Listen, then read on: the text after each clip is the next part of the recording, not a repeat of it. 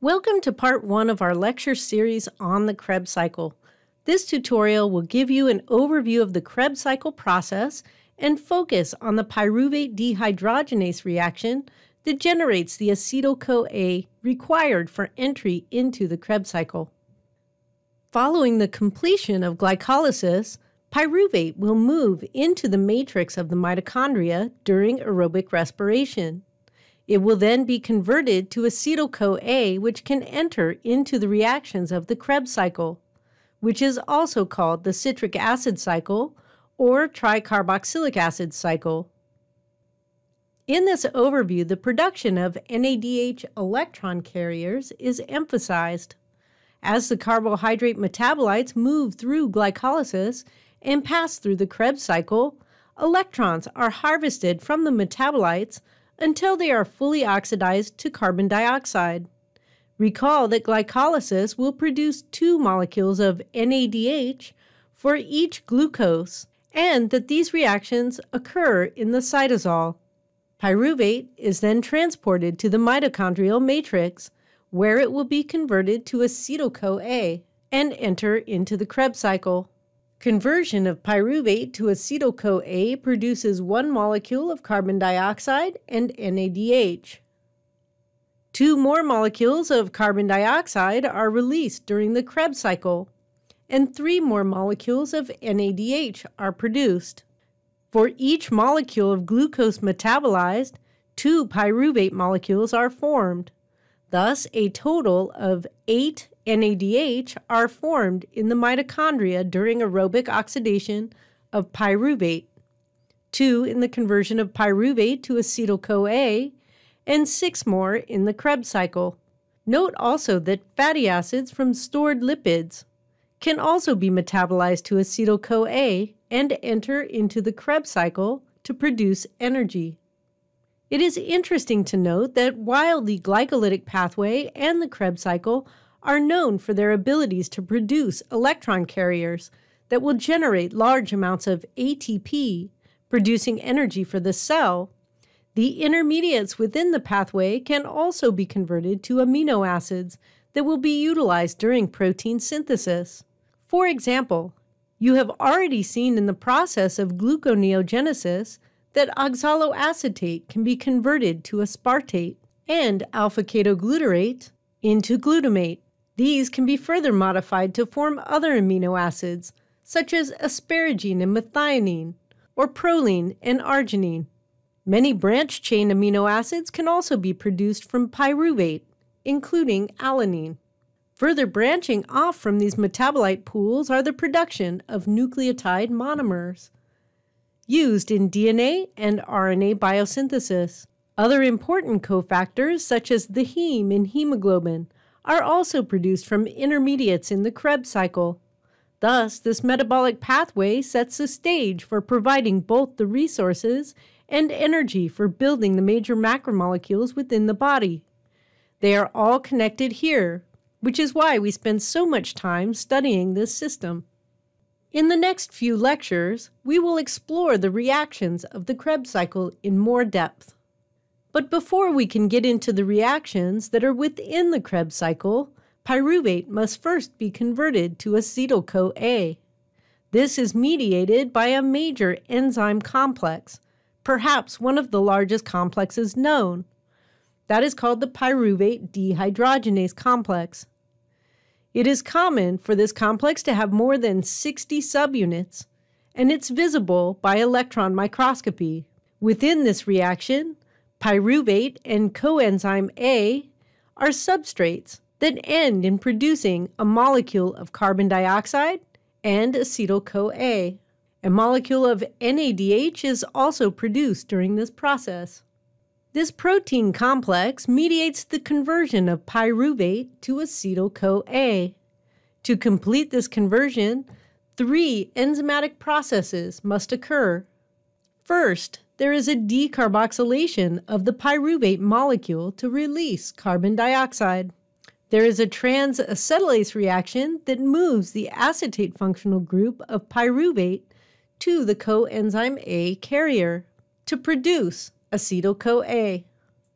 During this process, electrons are harvested from the substrates and transferred to the NAD carrier to form NADH. This redox energy harvesting step is a dehydrogenase reaction. The enzyme complex is named for this important step in the reaction. The reduced form of coenzyme A serves as a substrate for the pyruvate dehydrogenase reaction and is oxidized in the reaction process to a thioester carrier. This massive protein complex contains many copies of 3 catalytically active subunits known as the E1 in green, E2 in blue, and E3 in orange subunits.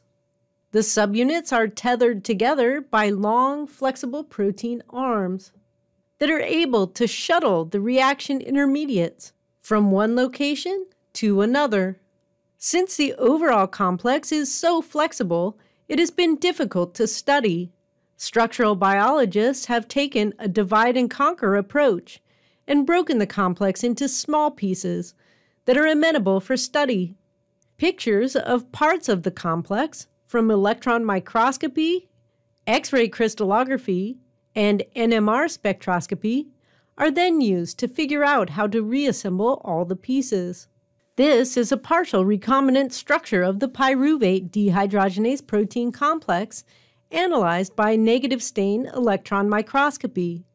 I love the technologies that allow us to visualize the real-time structure of biological molecules.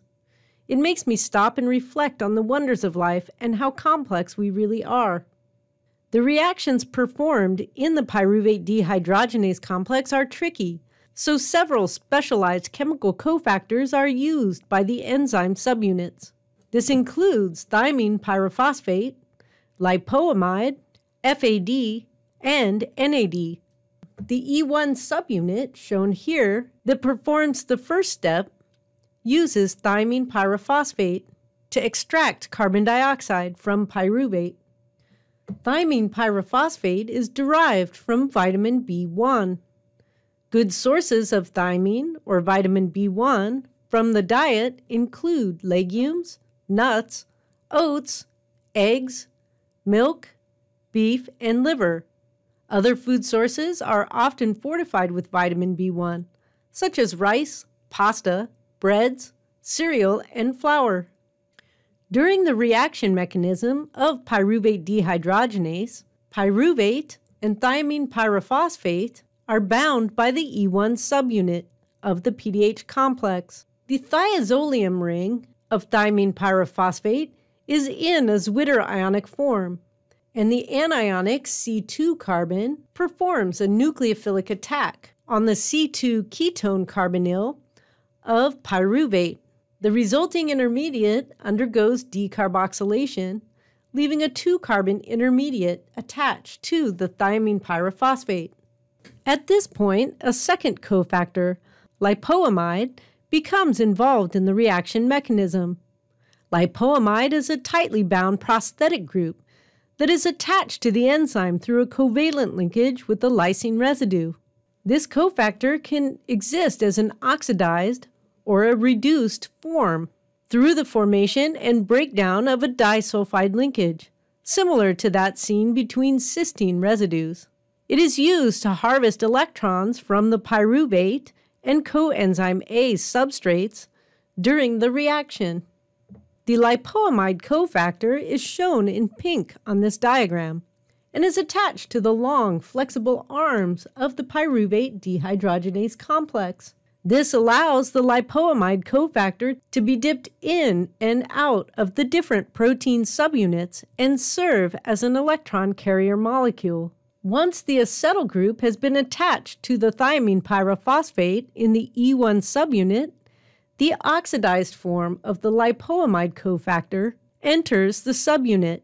The ene-all carbon in the thymine pyrophosphate intermediate structure has anionic character, enabling it to attack the disulfide bond of the oxidized lipoamide cofactor. This releases and restores the thymine pyrophosphate cofactor. in the E1 subunit and opens the ring structure of lipoamide to create one reduced thiol functional group and the other sulfur loaded with the acetyl group from pyruvate. The E1 catalyzed process is the rate-limiting step of the whole pyruvate dehydrogenase complex. Here you can see the partially reduced lipoamide cofactor forming a thioester intermediate with the acetyl group from pyruvate. The acetyl hydrolipoamide intermediate will then shift from the E1 subunit and move to the E2 subunit. The E1 subunit is shown in green and the E2 subunit shown in blue.